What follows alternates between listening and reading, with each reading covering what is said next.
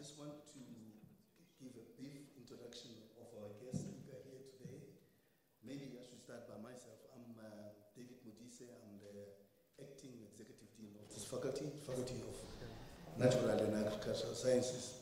But we have our guest here today, Dr. Hazel Tumelo Mofandu. In brief, she has a BSc Honours and an MSc, and she also has a PhD in virology and molecular biology. She's currently a senior lecturer and a subject group leader, and she sits at Mafikeng campus. This lecture is actually the second part because it was delivered already at Mafikeng, and from here she's on a road show. She's actually also going to end up in Val campus. And this is happening at a very opportune time because the first lecture, when she gave it at Mafikeng, we had only, I think, about 3 infections of this coronavirus in South Africa. But as we're speaking today, last night we were counting 13. So really, it is coming at a real opportune time. And Dr. Mofundu has published profusely on HIV detection and development. She's therefore a very, very promising scholar with a great potential, and we are extremely proud of her. We are all ears and very eager to hear what she has to say to us. I also forget to mention that she's published or co-published articles with very, very prominent scholars in South Africa, including the late Professor Bongani Majosi of the University of Cape Town. And she's also worked with other collaborators, including Professor Ellen Gray of Australia, as well as Lynn Morris. Lynn Morris is an A-rated scholar. So here we have somebody who knows the story that she has to tell us. In short, colleagues, let me just hand over to her, and I hope you'll all enjoy this evening. Thank you.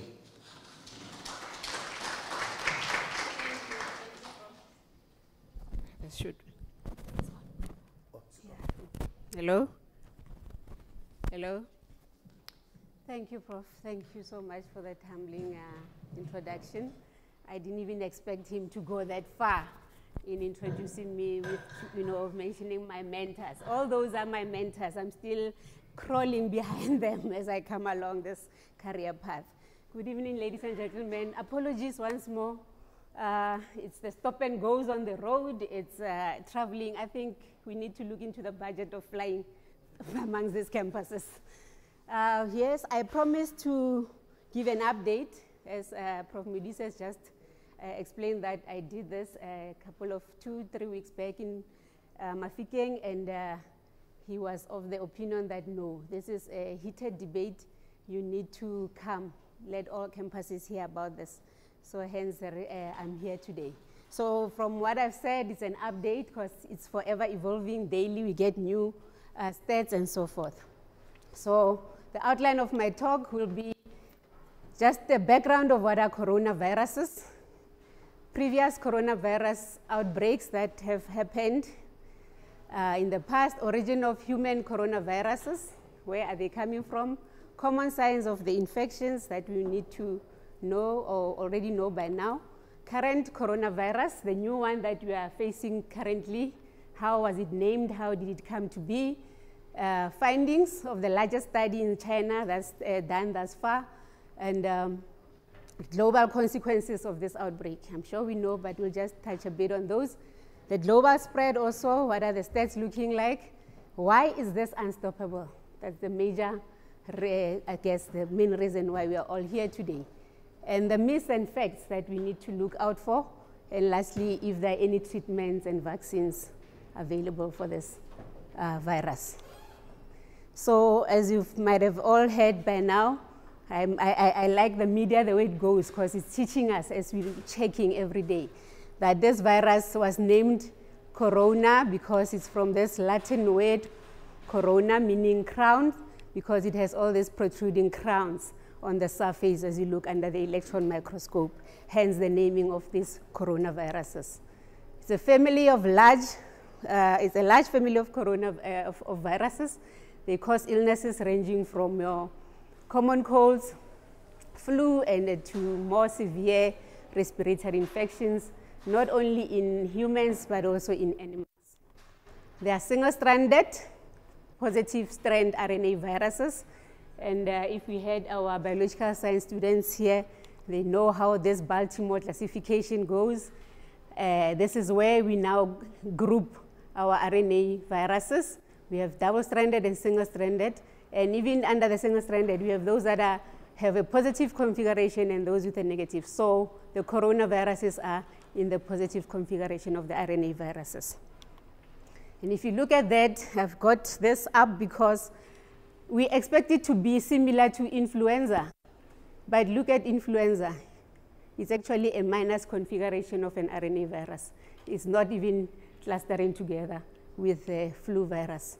Even the Rio viruses that are causing the common colds are not even classified under the positive single-stranded viruses. So that's just showing you how viruses can actually evolve and mutate and become something new altogether. They contribute to about 15% of the common colds. Like I said, we have different kinds of viruses that cause these common colds. Rio viruses, those that cause the common, runny nose. We have those, the influenzas, and then we have the rest. So from the 100% of the viruses that are causing these common colds, coronaviruses contribute 15% of those. They can also cause severe diseases with fatal infection, and we've seen that happening in China. And one of the previous ones that have been shown is the Middle East Respiratory Syndrome coronavirus. Like I said, we'll look at what happened previously and where we are going now with the current one. So this one was one of the first previously, and then another one was referred to as the Severe Acute Respiratory Syndrome coronavirus. Just to give you a bit of background, this Middle East MERS happened in 2012. This is like 8 years ago. And this is like the figure of cases that were actually found to come about from the MERS. And then you can see the death rate, 858 of those. And unfortunately, it affected 27 different countries. And this is, you can see, it's a report from this year, 2014. Now, obviously, when the new corona came out, scientists had to go back and check, what did we have before? How is it now? And then these are the figures that they just gave an update on this MERS. And the SARS virus, Severe Acute Respiratory Syndrome, this one, the epidemic, the outbreak happened in 2003, 17 years ago. That's a long time. It resulted in about 8,000 cases. Also, it was intercontinental, and the infection rate range was from 13% in those under the age of 60 to about 45% in the elderly above 60. And then what I'm sure you've heard by now is that these viruses are zoonotic, meaning that they come from animals. Investigations actually revealed back in the days when SARS coronavirus was coming out that it was actually coming from what we call civet cats to humans. So this is because our fellow Chinese like the delicacies, they call them exotic animals. They just enjoy them. So they actually enjoy over dinner this kind of cats, and that's how it was actually then transferred, the virus from such cats to humans.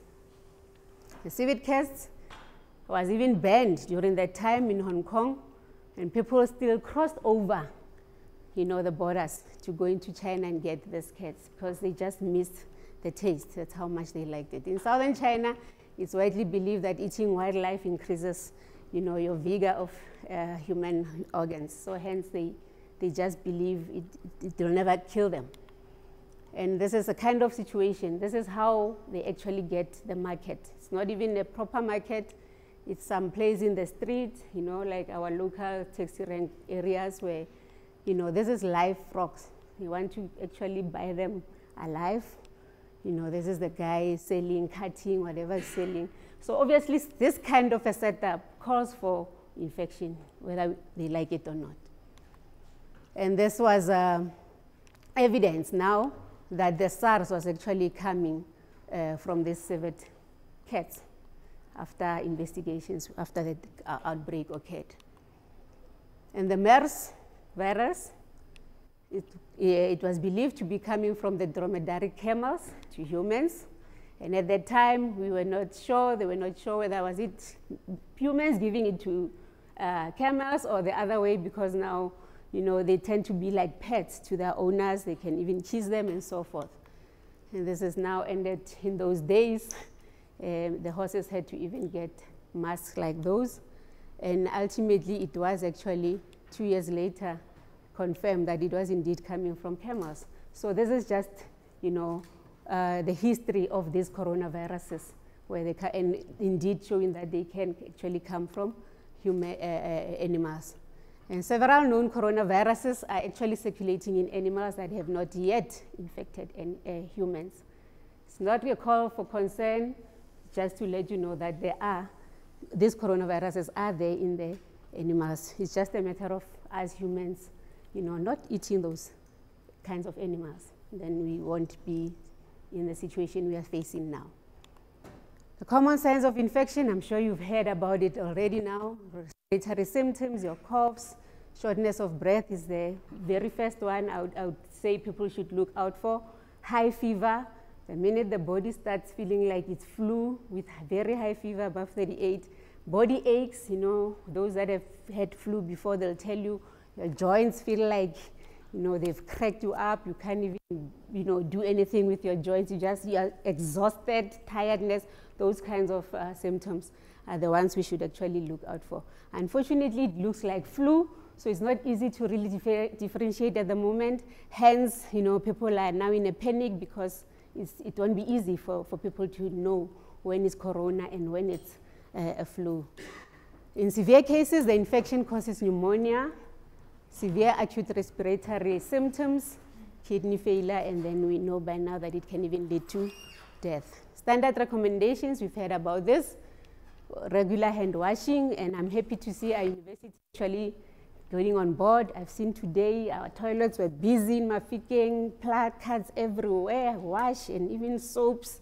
It was a good sign to see that we are really taking this seriously. Covering of our mouths and nose when coughing and sneezing, heard about it, and also cooking our meats, because now we're still trying to find out where this is coming from.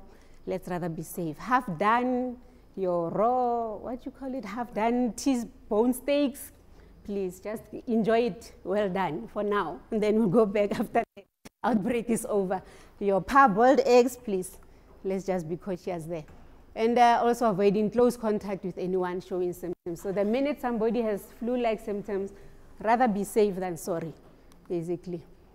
And back to this novel coronavirus, this new one now that is causing havoc globally.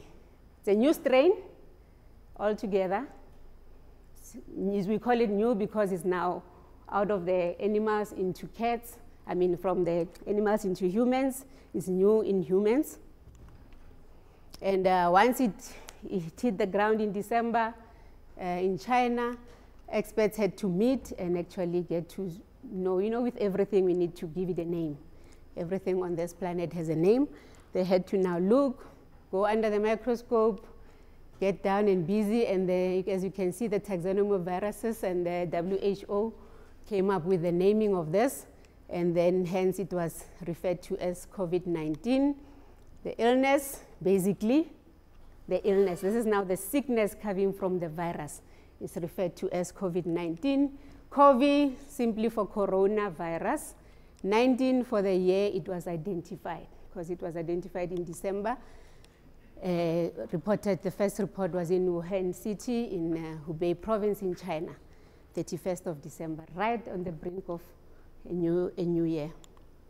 And then the virus now was named SARS, coronavirus type 2, because they actually determined that it was the same species of the first SARS that I talked about that happened back in 2003, but it's a different strain of that SARS virus. Hence now the name of the virus is officially known as the SARS coronavirus type 2, meaning that the previous one will be now referred to as type 1.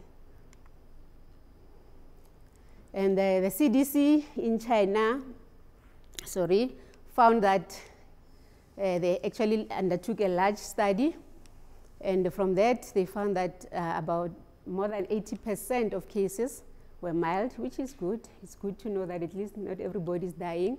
And then unfortunately with the elderly being the hard struck now, or those that are more than 80 years of age are now more at risk.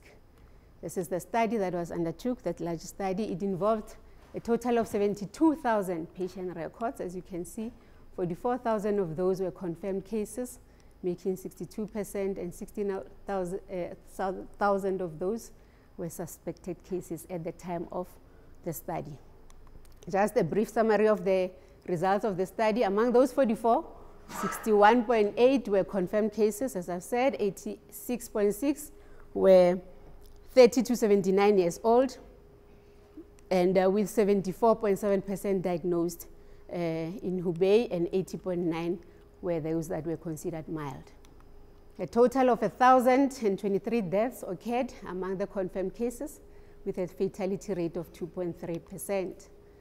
The spread in Hubei started in January, went further from December, increased in January, and by 11 Feb, it was starting to show a decline. But unfortunately, by then, 1,386 countries were affected. This is now affecting 31 provinces. It was fast. The onset of the symptoms peaked around the 23rd to the 26th of January and began declining, like I said, leading up to the 11th of. This is now in China, no? But now remember, it's gone out of China now. So the stats are showing the same now in other countries. A total of 3,019 health workers, unfortunately, have been infected in China from this study, 1,700 of which were confirmed cases, and unfortunately 5 of our dear colleagues passed on to the virus. The study also identified a sex ratio with men more likely to be getting this, dying from this, than females. Do not need to panic. It's still a first study. Yeah, when I get to this slide, people start panicking. No stress. And it has also shown, confirmed that existing illnesses that put patients at risk are the ones that we all know: your heart disease, sugar diabetes, chronic respiratory diseases, you know, all the your flu and your stuff that are affecting the pulmonary respiratory diseases, and high blood pressure. So those that are suffering from these are the ones that actually succumbing to the infection. The study also found a 0 fatality rate for small children. And as you can remember in the previous slide, I said the age was from 30 to 79. It's still a mystery. It's a mystery. And now I got this today, that corona is mysteriously sparing kids. So now it's a sign that scientists should then start looking as to what are the differences, what could be happening in adults that is not happening. And as you can see here, 2.4% in China, with the big outbreak in China, only 2.5%, 4% were reported cases from children, and with only 0.2% of these children got critically ill. But none of those actually succumbed to death. So it's still that mystery. It's a WHO report.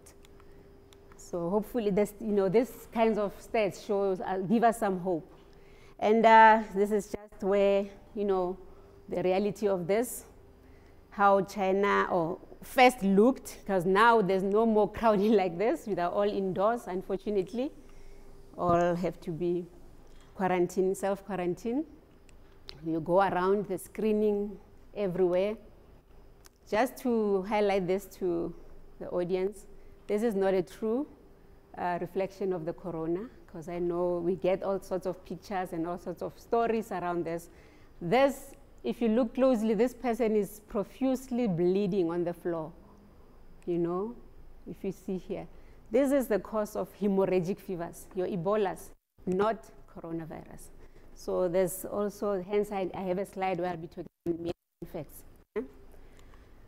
Yeah, again, this is how it looks at our airports, arrivals, port of entries. We have to be going through all this. And it's just interesting to see how the different kinds of masks we get now with this coronavirus. It's not new, designed ones for kids and specially made ones, but just to show that we really need to be alive. The situation in the airports is critical. This is what needs to happen after people get off their planes. This is a case when Germany first got their cases from China. Two were actually on the flight after being confirmed. This is what now the German airport had to be decontaminated all around. And I hope this was done in KwaZulu-Natal when our case happened. And I'm sure you've heard about this. Your cruise ships, imagine carrying 3,700 with only 2 or 3 infected on this ship. What havoc that will cause. Another one, this had to be, it was blocked entry wherever it wanted to go, as you can see from the headline. It turned away by Japan, Taiwan, you name them, because they just didn't want to have anyone coming with flu.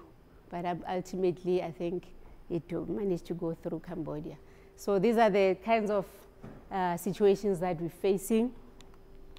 And, this is when now we need to really start facing reality and thinking of reduced travel. And I'm sure some of you have noticed all our conferences that have, international conferences have to be canceled. Juventus games, all these big things happening in the world where there's masses of people coming in a place have to be postponed. And this was one study that actually assessed the impact of reduced travel on expectation dynamics of this virus. And they actually got to show, the study suggests that from 28 Jan to 7 Feb, 226 exported cases were actually prevented due to travel restrictions. So we just have to, get to that level of not traveling until this outbreaks comes down. And we know the effects on the market. Those with iPhones, if you were planning to upgrade anytime beginning of 2020, probably you need to wait a bit. There might not be a new iPhone coming anytime soon because of this. It's affecting a whole lot of things. Food industry in China, it's bad. And if you think, if food is affected, what about the clothing industry? Who cares about what they are wearing now if they can't even go out to the market and buy themselves food? So that's how hectic it is. Those of us that are into investments, shares, this is how it looks. I just got an example of the European stocks. If you look at this, from Thursday 20, it's like a week period. Look at the drop in stocks. That's how dramatic and chaotic this virus is. And look at the 10-year yield graph showing us just from January 02 to 26, 2 months. So those that are investing offshore stocks and colleagues, we are hard hit.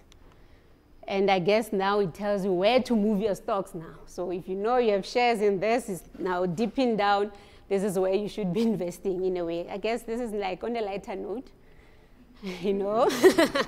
Now you can then have something hopeful, something to look forward to. Move your shares to those companies that are making masks, obviously, because now they're making loads of money.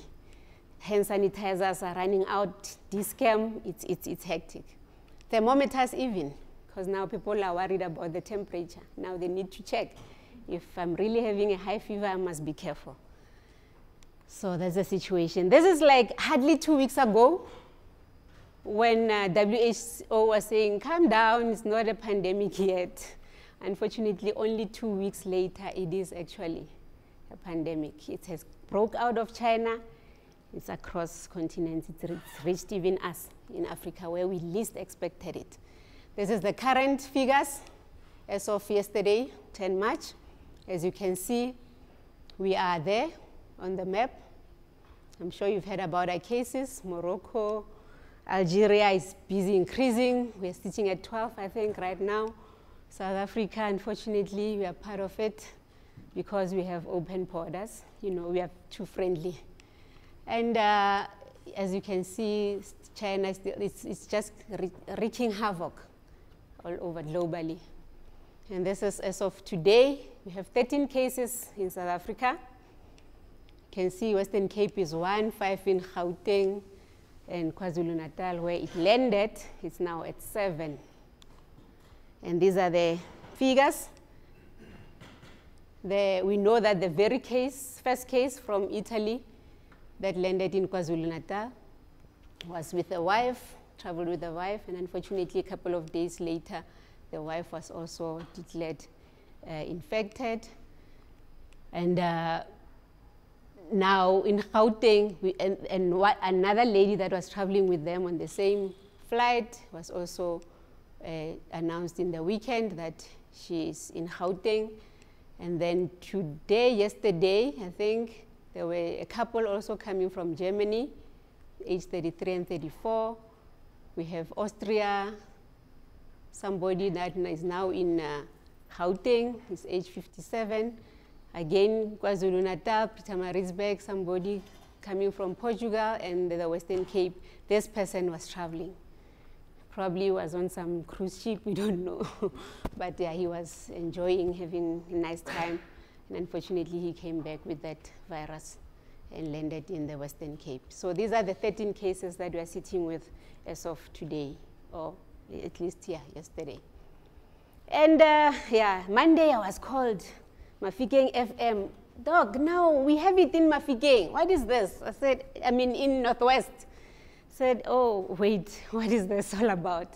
Then when I go to check my archives, I actually come across this. Then I had to go and explain, calm down on the radio, people, let's not panic. It's still, like you see, you've realized it's not noted on the previous slide because it's not yet a confirmed case. So probably somebody just panicked and ran to the hospital, but then because with high fever, like I said, it's difficult to really differentiate between flu and corona.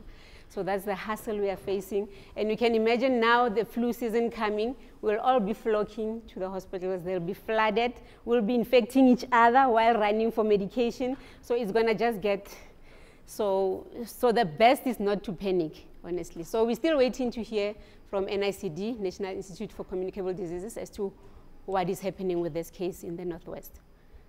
We're obviously crossing our fingers that it doesn't come up positive. This is the NICD. They're on the ball with this testings. There's the team, the one in white. Dr. Janus Paweska is the leader. And there's the kind of lab they're in. It's a special pathogen unit, SP4 unit. We only get 2 of these in Africa. The other one is in Egypt. But this one actually is the one that serves as the main center surveillance for the whole of the African continent.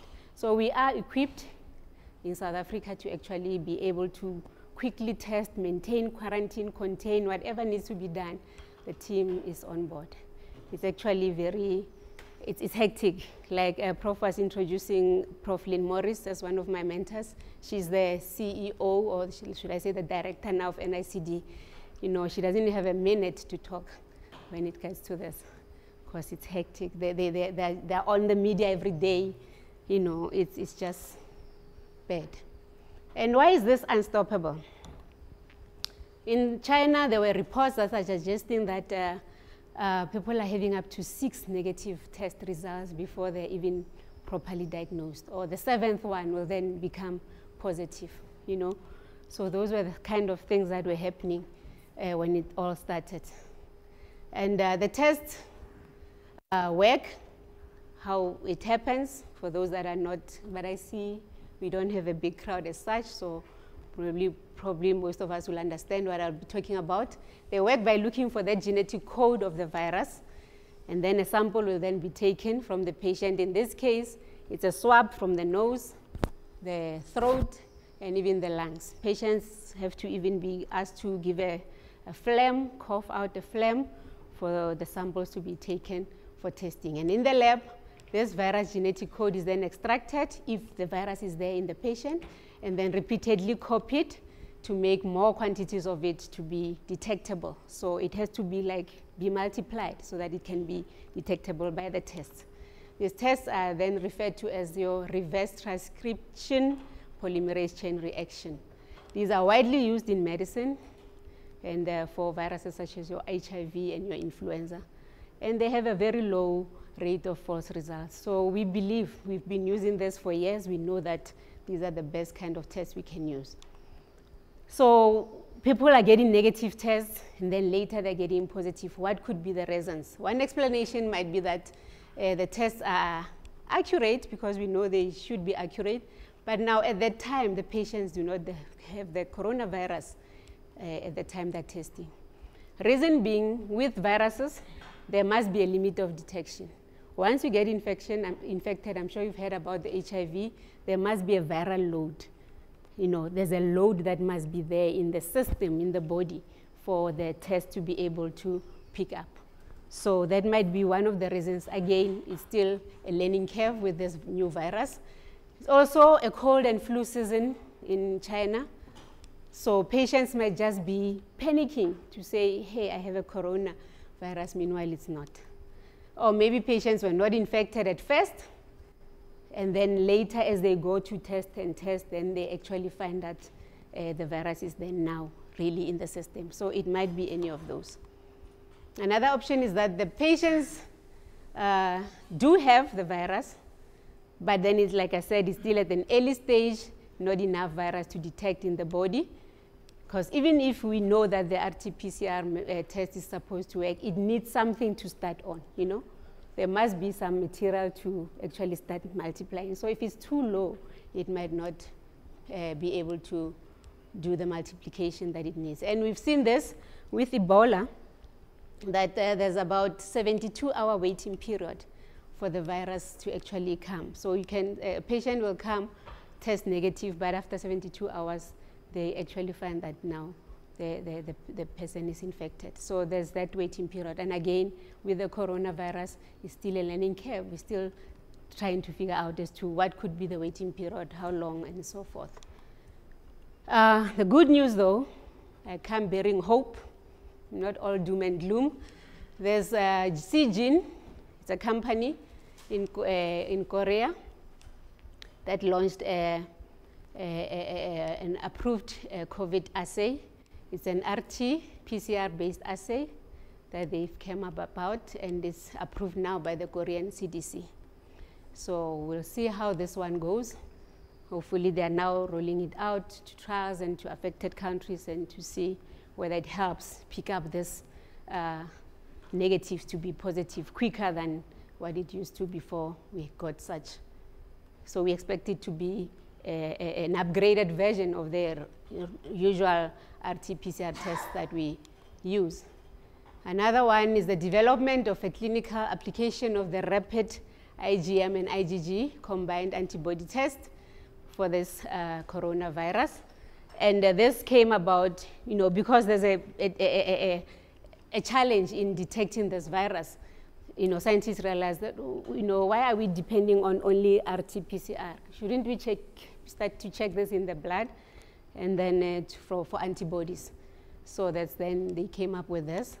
And from this study, they said the clinical detection sensitivity and specificity of the test were measured using blood samples from about 397 PCR confirmed patients with COVID and 128 negative patients. And these were from 8 different clinical sites. And the overall testing sensitivity, as you can see, they found it to be 88.6 and a specificity of 90. But then, when you talk about diagnostics and detections, they'll tell you it must be assured. It must be reaching somewhere around the 1990s, 99, 90, So this sensitivity at this stage, but now because we are sort of under pressure, nobody will say, go back and work on this. We need it to be 100%, and then we'll come back. There's no time, so probably we'll just take this and, throw it into the clinics and see if it helps. Singapore also claiming to have come up with an antibody test. So we're looking towards those coming on board and actually helping with the detection of this and then being able to cap the virus quicker. Another option is to look at convalescent plasma as a potential therapy for COVID-19. Convalescent plasma is people that were infected and have now recovered. We actually have those. I'll show a slide on those.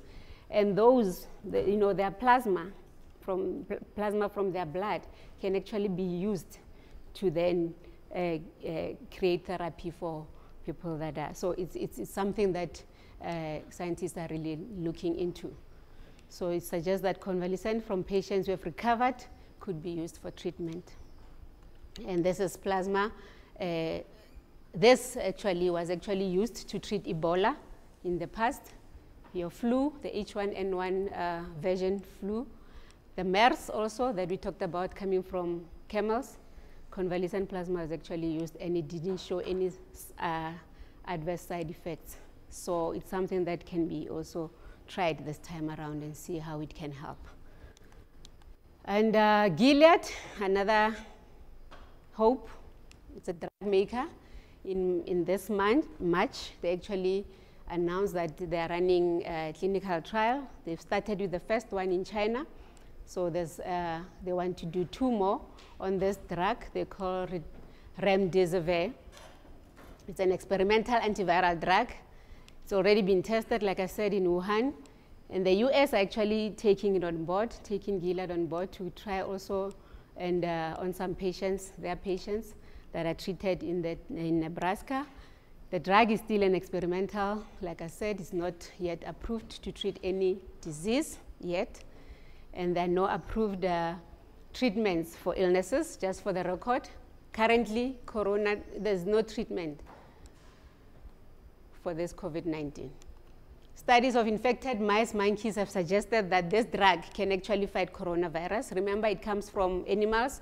So when the SARS type 1 happened in 2003, those years ago, scientists started trying to find a vaccine against the SARS type 1. And studies happened with mice, with monkeys, all sorts, even pigs and so forth. And they had something already. But whatever they had was not good enough to be used in humans. So now they went back to those stocks to see if they can actually go back and see what changes they can do to those stocks that they have of vaccines to be able to fight the current corona. And from the mice and monkeys, it appeared to cause a few side effects when it was tested in patients with Ebola. This is when it was then tried in Ebola, although unfortunately didn't really work that well against Ebola. But it was indeed tried. So it's better to try. So the myths that I've been talking about, the new virus is deliberately created, released by people to control population in China, all sorts of stories. It's not true, because we know viruses evolve. Hence, I had to start with those slides showing you the MERS and the SARS, where they're coming from, and now we are sitting with the COVID-19 because of the change that can happen in viruses. And occasionally, outbreaks will happen, and then, moving from animals to humans, like we've seen with the SARS coronavirus and even the MERS. So this is likely how this new COVID-19 actually happened. We're still waiting to hear from those that are researching in it as to where it could be coming from this time. And another one is that a face mask will protect you. I'm sure you've heard by now that the masks, yes, they're good. At least you are protecting yourself. And the person that is infected, if they're using it, they're helping the rest of us, because then they will not be easily spreading the virus. So we have those that we call N95 masks that actually are used by the medics. This is how they look. So hence the rate of death in our medics is that low, because they're highly protected from this virus. And unfortunately, the lightweight one that we can buy at Discam and so forth can only help us to some extent, from large drops, sprays, and splashes.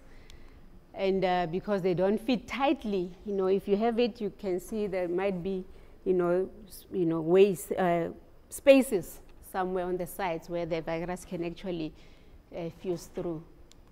So people with the virus on their hands also, hence they say, wash your hands regularly. We have a tendency of, just scratching our nose while we are sitting. But once we have such symptoms, avoid that. Hence, when you have a mask, then it's not easy to be touching and scratching your mouth and nose. People with respiratory illnesses can wear this mask. Like I said, at least when somebody's infected and they're wearing it, at least they lessen the risk of spraying.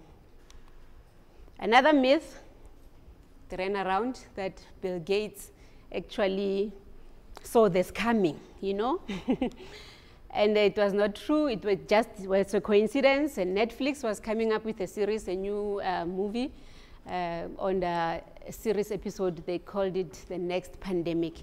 And they were just doing their research, and they happened to talk to Bill Gates as the funder of such pandemics, And he happened to mention that, we are bound to have it for as long as we have the wet markets like we find in China. And that's exactly, so for him to mention that, just that sentence now, everyone is saying, yeah, it means he knew it. And these are the guys with monies. Maybe they're the ones that are consulted to come and control the population in the world. It's a whole lot. That was not the case.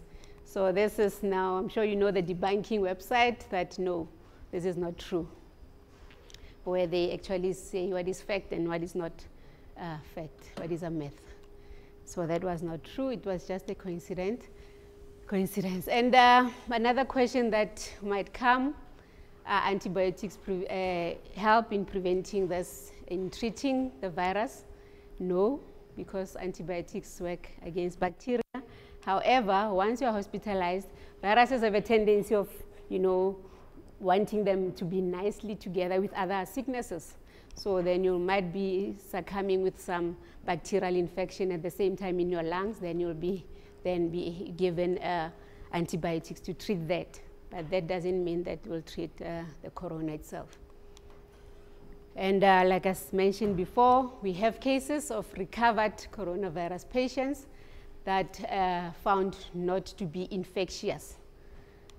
This was good news. It was a report from Reuters that the patients who were discharged from hospital but later tested positive again were actually found to be not infectious. So they were hospitalized, suspected, actually tested positive that they have it, and then they recovered. Then after recovering, they actually went to test them further so that they can have a check, and they found that they were not infectious. So this is one of the good news that we can look forward to and not be all doom and gloom. And this was a report by that official in China that we should just continue to deepen our understanding as scientists into this, and so that we can be able to improve the tracking and the management of this virus. And another question is there a vaccine in preventing this? Unfortunately, not yet. But good news, like I said, I'm bearing good news. Scientists are on board. The Moderna have actually shipped vials of vaccines. Moderna Therapeutics is a company in Cambridge, has shipped the first batch of the COVID-19 vaccine vials to the NIH. The vaccine was created just 42 days after the genetic sequence of this SARS coronavirus was released by the Chinese research. For those that are depositing into the NCBI genetic sequences, if you go now and check, you'll realize that there's about 13 or so, last time I checked, of whole genome sequencing that have been deposited. So, science is really, it's happening. No, people are not sleeping. So we should just be optimistic and look forward to the good days of this being over. So they then got the vaccine immediately after this was released. they decided, okay, if this is how the whole genome looks like, it means we can target this part of the gene, come up with a vaccine. Obviously, from whatever they have in stock, like I've explained, they have already had some stocks made against cats and such kind of animals. So they just needed to modify here and there and then send. So the first batch was sent to the NIH in the US in Bethesda to get the vaccine ready for human testing in April. So soon we should be hearing about this. And another team in Israel also. This one, it was interesting how they got to actually get to the vaccine. For the past 4 years, actually, they've been busy. It's a team in Megal, Galilee Research Institute in Israel. They've been developing a vaccine against the infectious bronchitis virus. So it's affecting the pulmonary system, which causes bronchial disease, affecting poultry. This is now in pigs. So this is what their research focused on for the past 4 years. Then they called it pure luck now, when they actually decided to choose a coronavirus model for their system as a proof of concept. Remember, coronavirus comes from animals, so that's how they got to choose it, because it was affecting the pulmonary. And then after sequencing the DNA, in this case should be RNA, of that COVID-19, they found that the poultry corona has high genetic similarity to the human one, the one that is now being published on the NCBI. And it uses the same infection mechanism. So this shows that they're not that far off from actually coming with a vaccine in a short period. So this is one of the good news that we can look forward to. So at least there's, vaccines coming out, there's treatment options, there's diagnosis, also your lateral flow systems, checking your IgM and your IgGs. So it's not all doom and gloom. And I guess I've covered what I promised to do as an update. That's all I had for you, ladies and gentlemen. Thank you.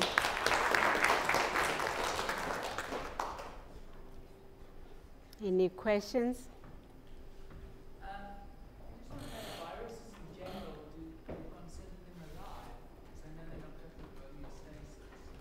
You consider them alive. Once hence they need a host.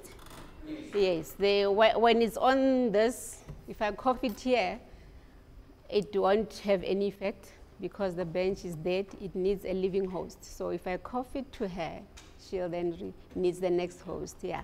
So they're not alive outside a system. They need a living host, whether animal or human. But I'm sure you've seen reports saying that this particular one can actually survive for a couple of weeks on surfaces. Therefore, we need to be wiping. Again, from my experience, I would say, let's rather, let's not panic to that extent. That you'll then be scrubbing. You're washing your hands, you're scrubbing your. It's still early stages. It might not be true that it lasts. I think the report said 3 weeks or something like that on the surface. Viruses need a living host. Yes, there are those that actually can survive a couple of days, up to a week outside, but we are not yet sure about this particular one.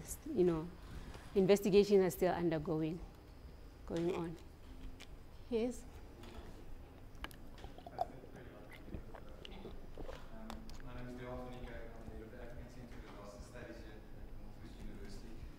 Just two questions that I have.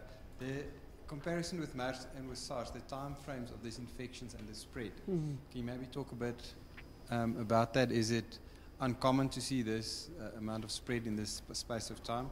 And then my second question is the screening that we're currently doing is temperature screenings in the entry ports, but if you're asymptomatic, you get through.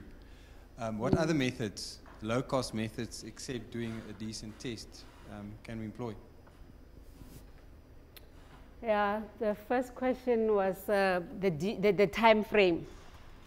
Unfortunately, we don't have we cannot say. For instance, MERS, the SARS, the type 1, happened back in 2003. This is 17 years ago. And now we have this new one. No one was really expecting it. Why didn't it come 10 years ago? Nobody knows. Why didn't it wait for another 20 years? Nobody knows. So, but like I've mentioned, that because of the transmission, the suspicion is that based on history with the SARS type 1, it came from your exotic animals, you know, enjoying such. Maybe people just reverted back to doing that, or all along they were eating these exotic animals without the virus in them, and it so happened that unfortunately lately, whatever they were selling now in these wet markets started carrying those viruses. It's still, investigations are still going on. So there's no really a specific time frame we can put to this. The MERS happened in 2012 from camels. It's now 8 years down the line, compared to SARS that was 17 years ago. So there's no really, you know, I don't know if there's any science that is looking into that, but possibly. And the second question was, the second question is actually very valid. Do we have anything better to do our screening? Honestly, that's all we have currently. But it's good to see that scientists are on the ball, coming up with new ways of testing. The RT-PCR upgraded, your IgM, IgG testing. Usually they'll say test for IgG, which will take a couple of, you know, some time before the virus can actually show up. But then with IgM, you can actually pick it up quicker. Hence, the scientists, that group said, let's rather have a lateral flow that will pick up both at the same time. So, but that will then mean finger pricks or, you know, nasal pricks to get blood and test, which might not be. So screening at the, you know, at the ports of entry is the quickest in terms of fever, because then we can quickly put those that have fever aside and those that don't, then you are free to go. Yes, unfortunately, we might be leaving you to go, but then tomorrow you catch up. Exactly how it happened with our case 0 from Italy. He came, he was fine. Unfortunately, 3 days down the line, he started feeling not so lekker. So, yeah. So we're hoping that those that are in diagnostics are actually busy, having sleepless nights to come up with something better to screen this. Hi. I have a few questions. So my first question is, I've heard that the virus has mutated.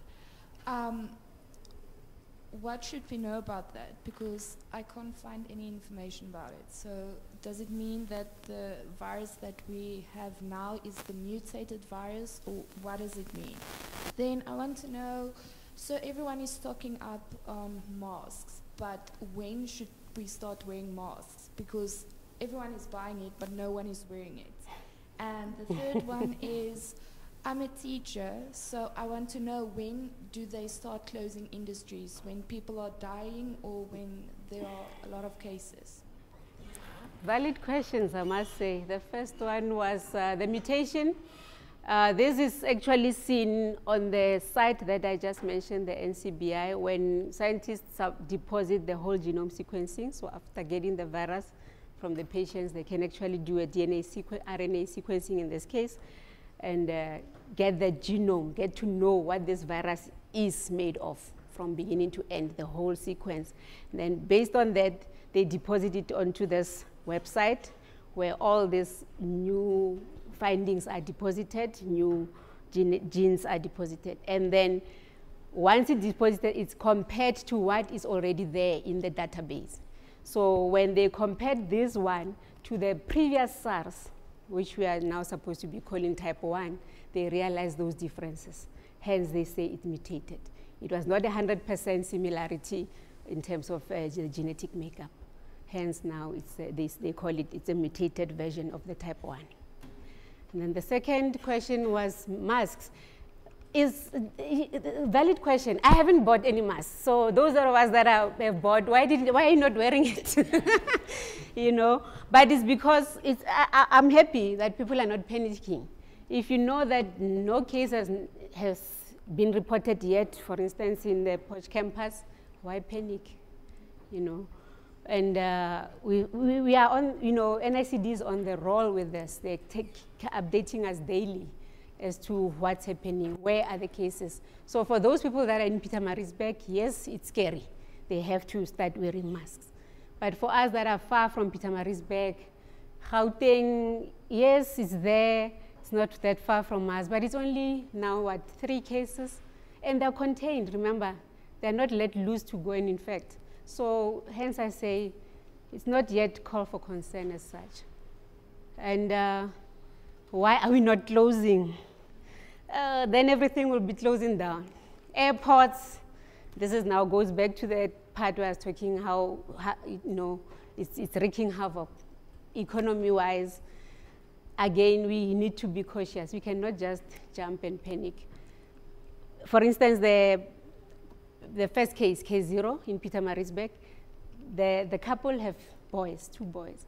Those boys went to school after welcoming their dad home, Then it was a whole big issue that now the health minister had to actually go to the school and address the school and the teachers to say, now, since we know that your kids have been in contact with their parents, and the parents have been confirmed cases, just take precautions.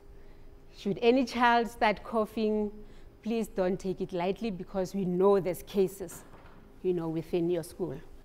But they didn't go and close the school, you see, because it's just a matter of being precautious.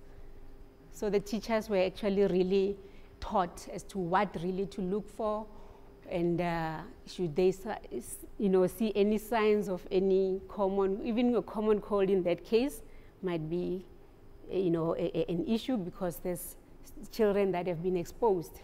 Unlike for us, a common cold now shouldn't call for panic because we don't have anyone coming from Italy here, or do we? Please, hope not. But yeah, that's the reason why we're not closing down yet. And I hear your point, while we're waiting for people to start dying in masses. That's not really the case. We're hoping not to get that far, yeah. But as you can see in Italy, unfortunately, they started closing on a whole lot of things because now the numbers are creeping up daily. Any other questions? Okay, ma'am.